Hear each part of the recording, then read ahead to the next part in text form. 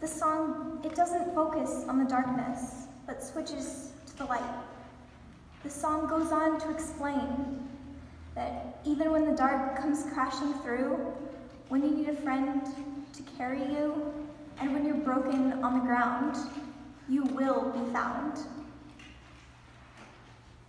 This song and these words, they represent that even when you are at your darkest, there will be someone that will help you through, and they will find you. It is necessary to reach out and accept that the help from the people around you. It is not easy to do that, but sometimes it is necessary to accept the help that you are offered. When you reach the darkest point of your life, it feels like you can't go any further. God will provide. He sends you this person, and that person, they are your angel.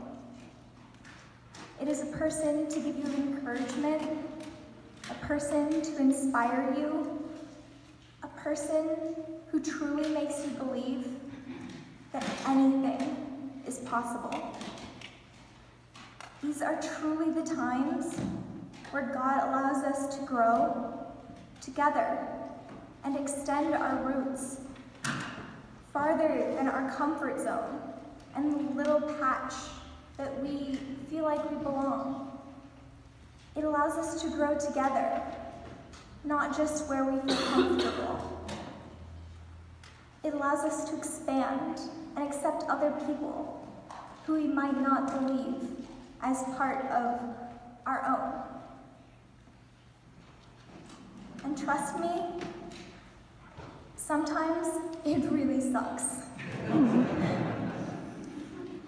This past January kicked off one of the worst times in my life, but luckily for me, I ended up getting a few angels who helped me get through it.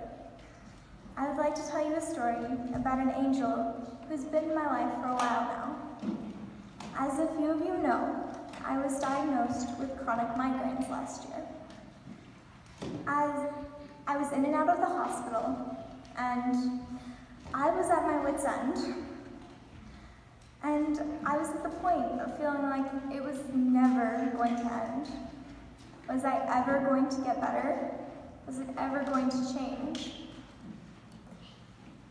When I started going through the pain, I thought it was just a regular migraine, but it really wasn't.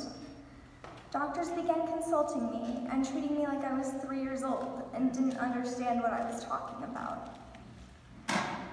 I put up with those doctors and their dartboard technique of treatments for about 3 months before I had finally had enough, when one doctor in particular told me that one medicine wasn't going to work unless I was positive about it.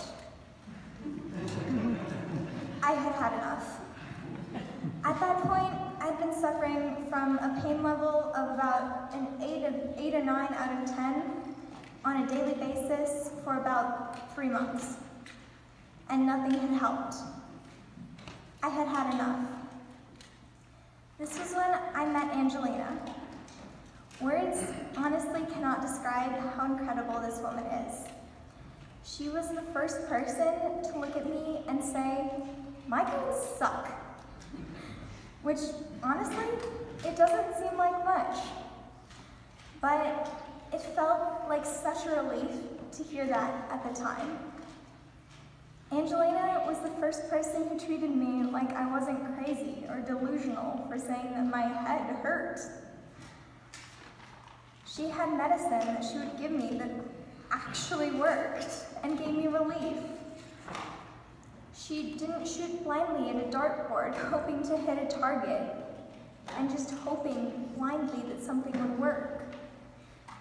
She also helped me come up with a plan to help me get through and pass my freshman year of high school. She didn't just help me with my head, she helped me with a variety of other things. And none of the other doctors gave anything else like that a second thought. She gave me so much hope for my future. She is truly my angel, and I don't know if I would be the person I am right now if I hadn't met her. Sometimes the person you least expect can come into your life and make an astronomical impact. Before you know it, you'll be wondering what it was like before you even knew that person. I implore each and every one of you to be open to these relationships, because who knows? One of them might be sent by God to help you, or someone might be sent so that you can be their angel. Don't shut people out. They could turn out to be your best friend, your hope, or your angel. Amen. Amen.